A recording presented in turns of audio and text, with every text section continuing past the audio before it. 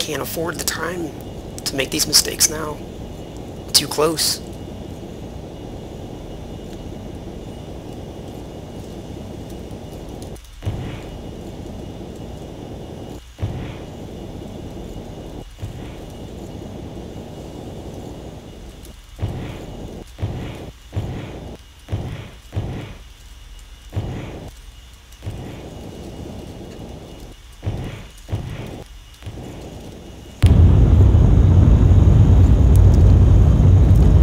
See the relative velocity coming down. As long as I get that close to zero.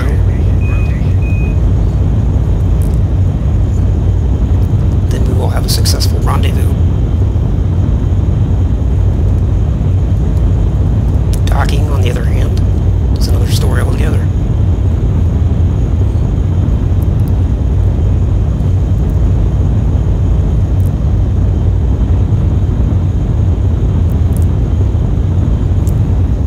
See, I've got the red crosshair right on that bullseye. As this gets closer to zero, it's going to get really squiggly, so I've got to bring the engine thrust down.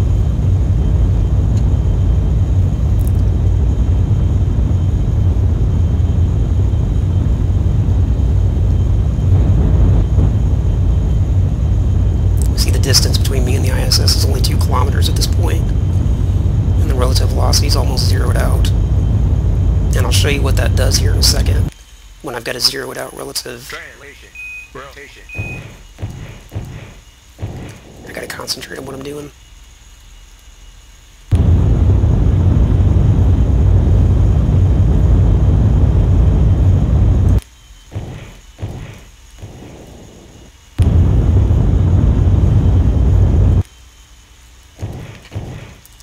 See, as the relative velocity gets closer to zero, each burn makes that bullseye move quickly.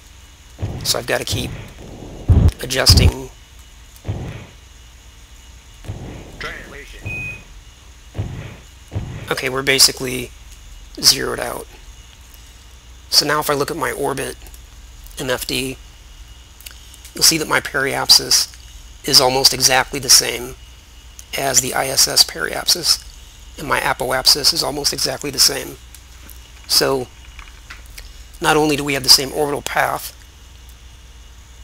but we now have almost exactly the same altitudes, which is necessary for rotation. For docking. This gives me a lot of time now that I'm 2 kilometers away from the ISS. And my relative velocity difference is only 1/4 of a meter per second. This gives me a ton of time to actually get the docking done. And I can make all kinds of changes using translation thrusters as needed.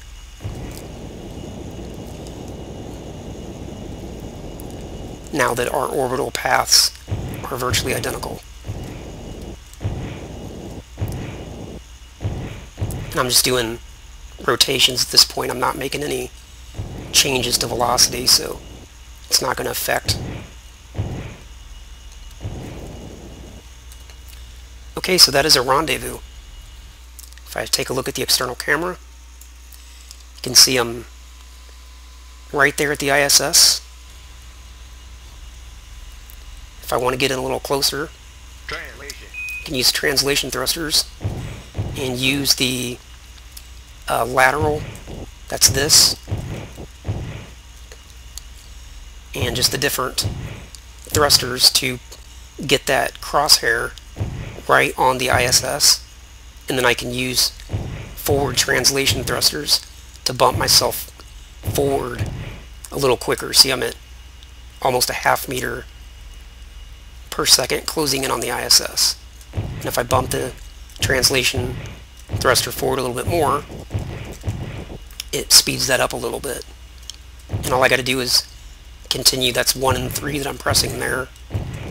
And I just use those to keep this portion of the velocity vector on the ISS.